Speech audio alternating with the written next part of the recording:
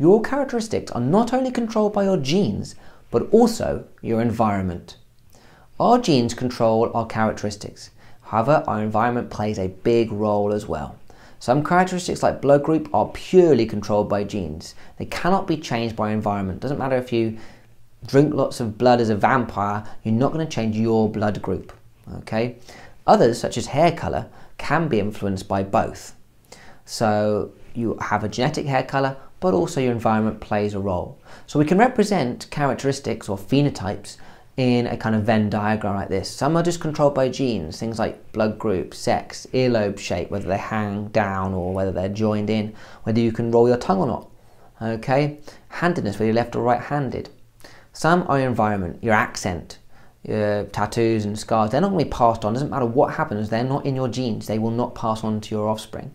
But actually a lot of your characteristics are controlled by both. Okay, so you have a natural ability for playing football, but also your environment plays a role now if you practice and learn at a young age and those kind of things. Freckles, you know, you get freckles. Some people have more freckles than others, so it must be genetic to a certain extent. But then when you get more sun, the freckles come out more, so it's environment as well. So the characteristics controlled by your genes can be passed on to your offspring. However, the characteristics by your environment cannot be passed on. Environmental variation has a much greater effect in plants because they're really affected by things like rain, minerals, temperature and sunlight as to how they grow and how they develop. So the environment plays probably a bigger role in the variation you see within plants. Sometimes a gene can mutate, gene mutation. Now, a mutation is a rare, random change in your DNA. Remember, your DNA is a code, a sequence of bases, A's, T's, C's and G's. And that can change, that code can change. And if that happens, it could be passed on to the next generation. It could create a new allele. That's how new alleles occur. That's how we get evolution happening. However, most mutations don't really have any effect, or they can be quite serious sometimes and they lead to things like cancers. So mutations change the sequence of bases in a gene. Different bases means you're going to get different amino acids. This can then change the protein. So this all relates to the process of protein synthesis, which you can learn about in my other video on that topic. But essentially, you need to know how the genetic code works. Remember, it works in threes called codons. So here we've got AAC, CAG. But I'm going to change. I'm going to have a mutation here. I've just added in a T. So now, actually, everything's been shifted along. And my first codon will be ATA, and that may well code for a different amino acid.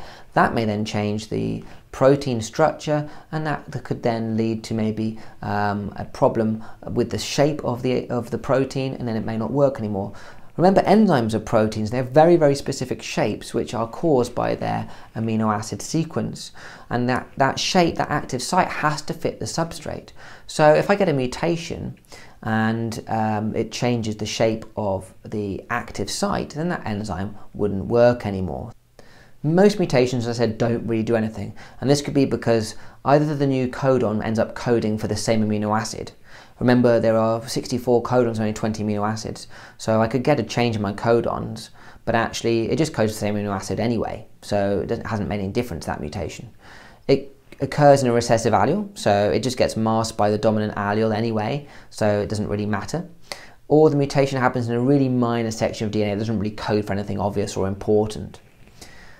Some have a very small effect and only slightly change a person's characteristics, and some mutations can have a significant effect on the phenotype. They could end up being really harmful, or they might end up being beneficial.